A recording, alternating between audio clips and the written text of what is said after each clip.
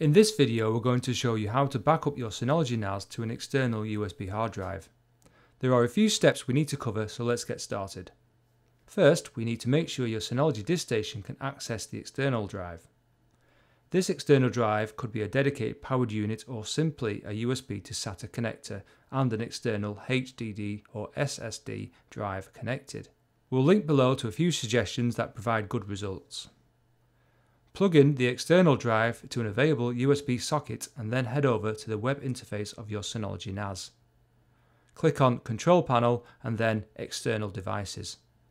This will list the external devices you have plugged into your Synology NAS, and the external drive should be one of them. If there is already a folder shown for Shared Folder, then the drive is ready to use. If not, we need to format the drive so the Synology NAS can use it. To format the drive, which will destroy all the data on the drive, so big warning, ensure the correct USB disk is selected and click the Format button at the top. It will ask you to format the entire disk or selected partition. Select Entire Disk. For the file system, we recommend ext4 if you're just going to use the drive for Synology NAS backups. If you plan to use this drive on other machines, then FAT32 is the best option, as this can be read by Windows and Mac, but has certain limitations on file names and maximum individual file sizes. You could also purchase the exFAT package, as this is a better choice but does come at an additional cost. Once you're certain you want to format and lose any data on the disk, click the OK button at the bottom and confirm your choice again with the confirmation window. When formatting is complete, we can now head over to the Package Center and install the Hyper Backup package. Once installed, open Hyper Backup and click the Create button at the lower left and select Data Backup Task from the menu that appears. First, we select the destination of the backups, and because we're backing up to an external USB drive, we'll select Local Folder and USB and click the Next button. Use the default of Create Backup Task, and for Shared Folder, ensure the USB folder we created is selected, which is probably named USB Share 1.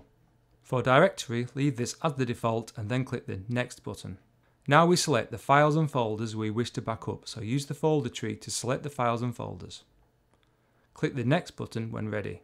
You can also back up settings for the packages you have installed, so select the ones you wish to back up. Click Next when ready.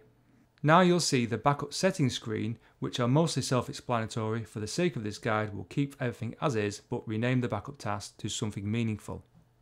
The rotation settings will appear, giving us rotation options, with the default meaning overwrite the oldest backups with the latest backups if you run out of space. We'll enable this and click the Apply button once happy.